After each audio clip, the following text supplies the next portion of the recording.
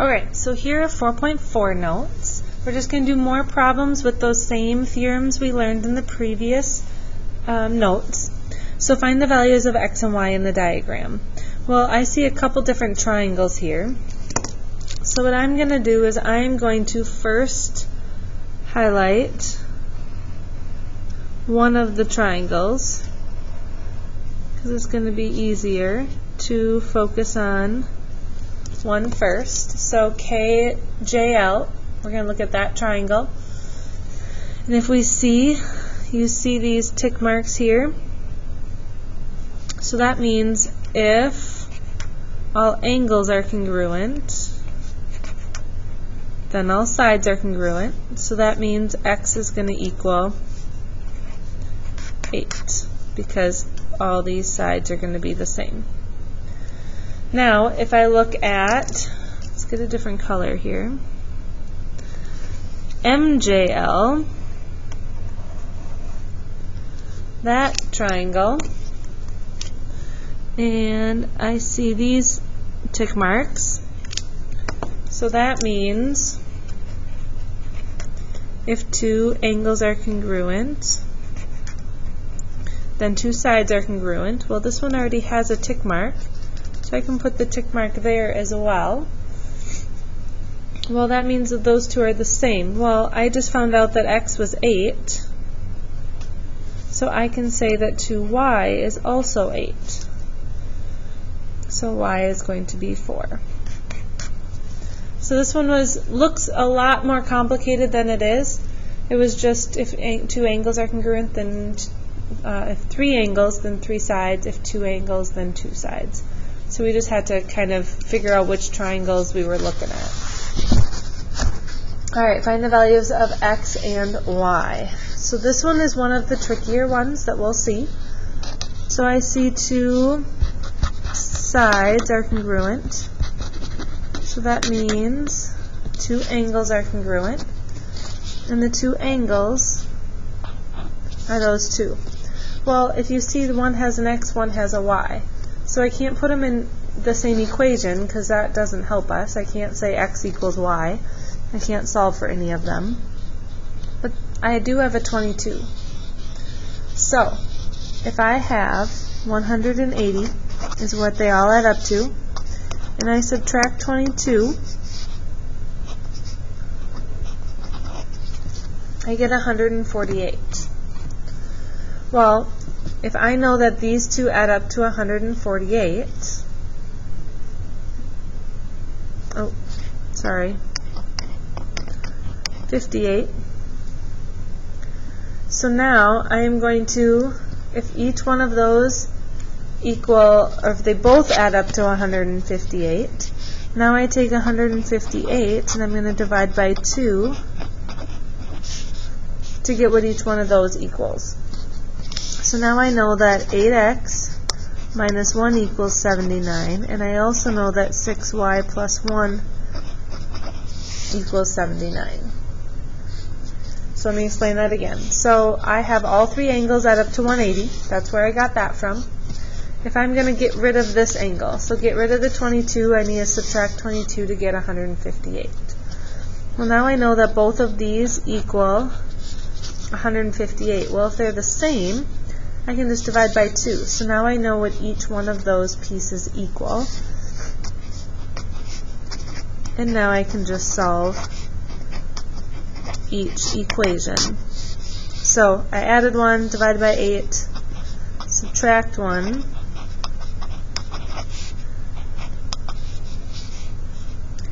So that would be 13, I believe. And there we go. That's going to be one of the more challenging ones we come across. Here's another one that's similar. So I need to find this right here, this angle.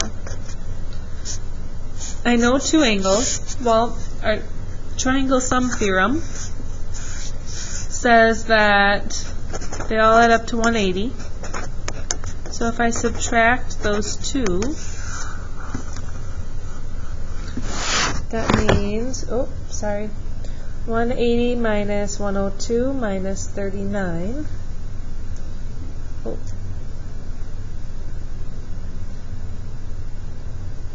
I get 39. So this one is also 39 degrees. Well, that means that our two angles are the same. And if two angles are the same, then two sides are the same. So I know that these two are going to be the same. So now if those are my tick marks, I can put 2x plus 7 plus 5x minus 8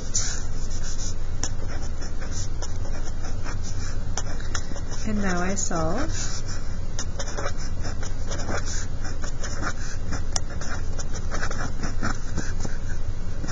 X is going to be 5.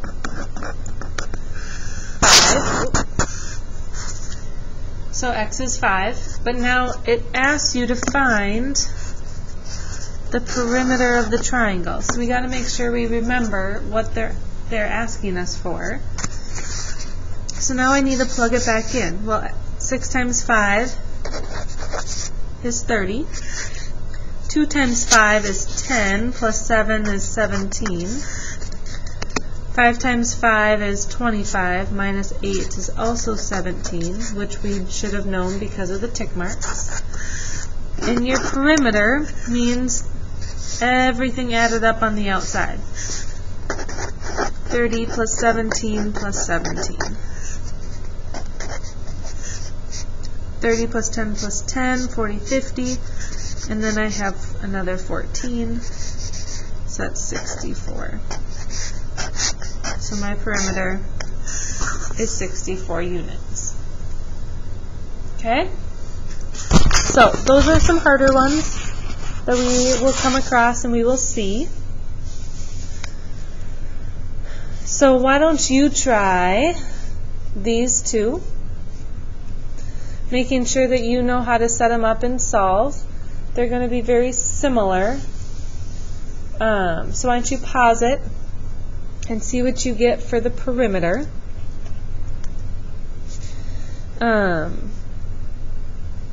show your teacher for that one to make sure that you did that one correctly. For this one, I have two sides are congruent, so that means my two angles are congruent. So that means 6y minus 5 equals 10y minus 41. Oh. So, if I have that equation, I'm going to subtract .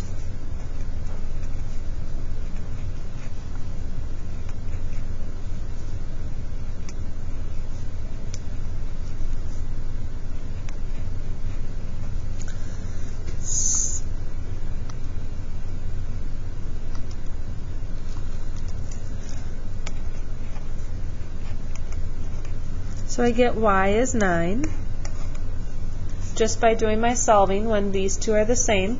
Well, now I need to find this angle.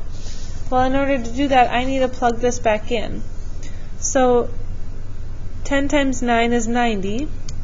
90 minus 41 is going to be 49 degrees. Well, this should also be 49, but we can just check it.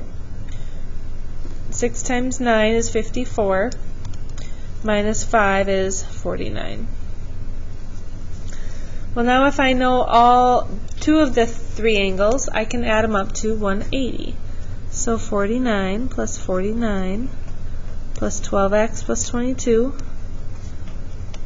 equals 180. So don't forget all angles add up to 180. So 49 plus 49 plus 22 is all my like terms.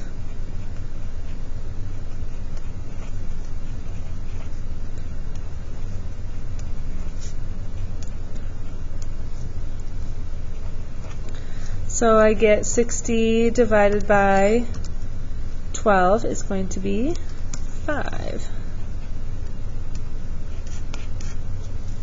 So those are my finding my x and my y. Use the picture for both proofs. There's only one proof, so just kidding. So I am given that AB and AE. So this is a good reminder of how to write a proof. So I'm going to start with my given always.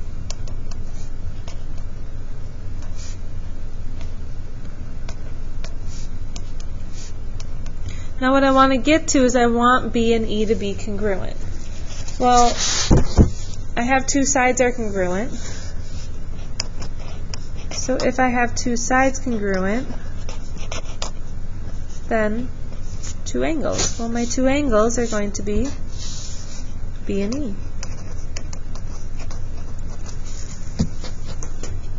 It's the easiest two-step proof you've done, hopefully. So that one's pretty easy. So this one is going to be similar. ACD is this angle. ADC is this angle.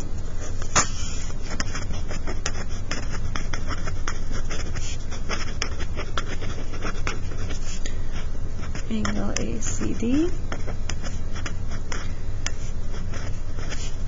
So there's my given.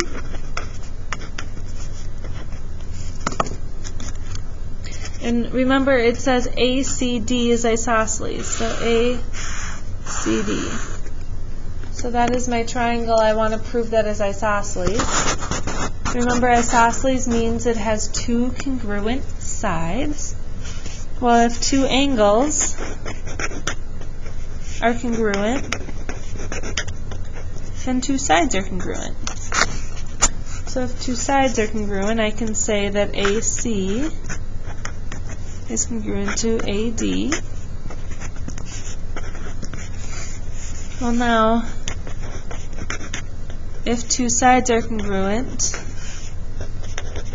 then isosceles by the definition. So I can say the triangle ACD is isosceles. So these two proofs weren't very hard. We had to make sure we remember our if-then statements. This one, number 3, is kind of the same. You could say definition of isosceles if you wanted to. They're going to be the same thing. So remember to show your teacher your answer for this one, and then you'll get your worksheet.